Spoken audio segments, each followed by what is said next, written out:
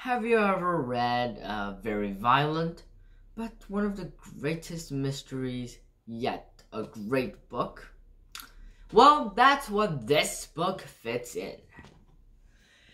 Inferno by Dan Brown himself, author of the Da Vinci Code, which I have not read, will read soon, and well, let's get right on to it. This book is for middle schoolers, so well, I'm leveling up, and it's for you guys, and personally, it was very violent, but still, it was a very thrilling mystery. The whole book is about a professor of symbology named Robert Langdon, who was a great man and who knew a lot about the history of Italy, and the art history.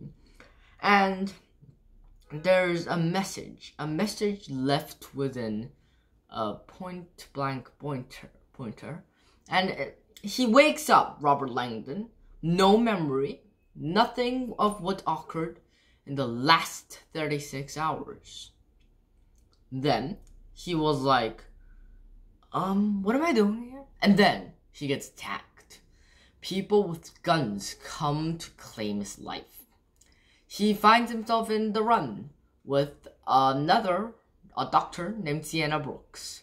Together they run, and they try to find the key to all of this. A couple days ago, someone has died. A suicide, actually. A man named Bertrand Zorbist. He was a green-eyed genius, but also a maniac. He was a genius, but he believed that if there were too many people, that the humans were a disease, like cancer cells.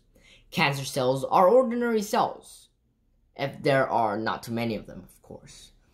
If there's too many cancer cells, we all know what happens.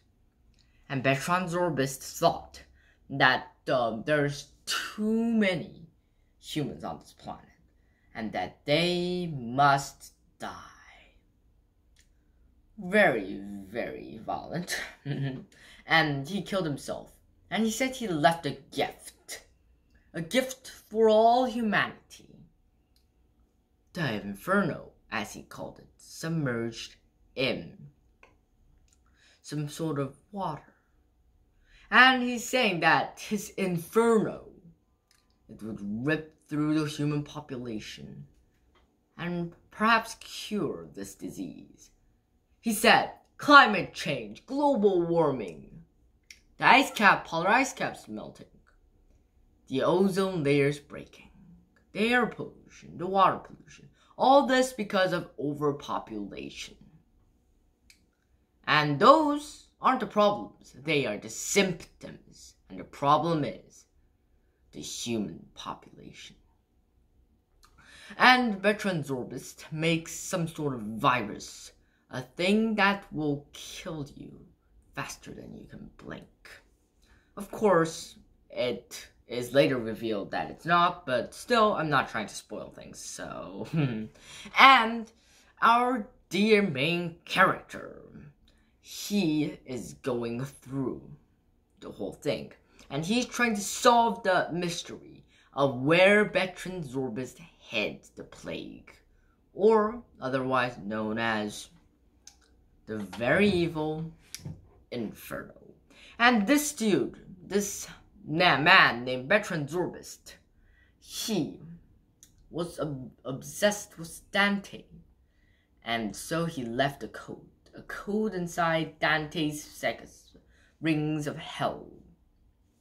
And Robert Langdon must go through it, solve the mystery, and find the plague before it is too late and it destroys half of the human population.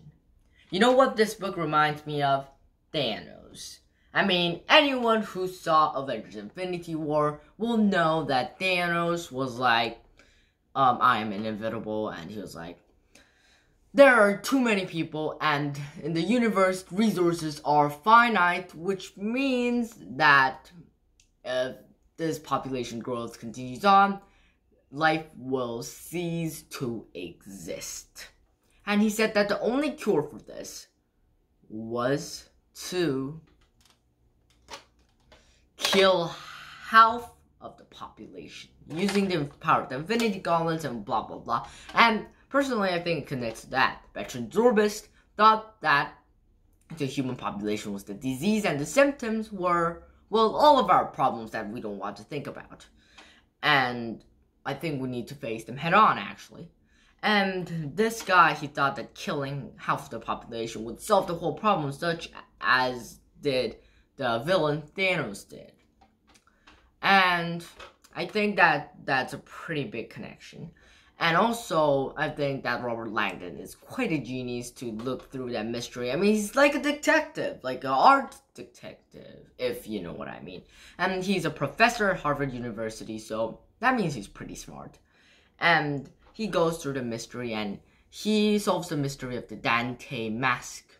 Goes through it, tries to find what veteran Zorbist has left. We don't know. And you will only know if you read this book. And personally, I mean, as I said, it connects with Thanos' snap. And, I mean, anyone who reads this book will just be just like, I don't want to think about this. I'm just going to live my life and focus on my own problems. And it actually states that in this book, that people don't want to think about it. They kneel. They look to more mundane problems, not these depressing things. But this book teaches you that you have to face it head on. And this book, what happens in this book, might be the near future for us. Because the statistics and science in this book is absolutely true and possible. The math is inevitable, and it says that the human population and the earth will be overpopulated in a couple of years. And I think that this book teaches you that you have to stand head on. I highly recommend you to read this book. Maybe if you're like 6th grade or 7th grade, because it's kind of hard to read. And great book, and it teaches you a lesson about nature. And it also teaches a lot of cool facts about Dante and the history of Italy. That's what I call a great mystery book. And like always, BookQuester in the BookQuester, like I said, teaches you a whole lot of information about the human population and even art.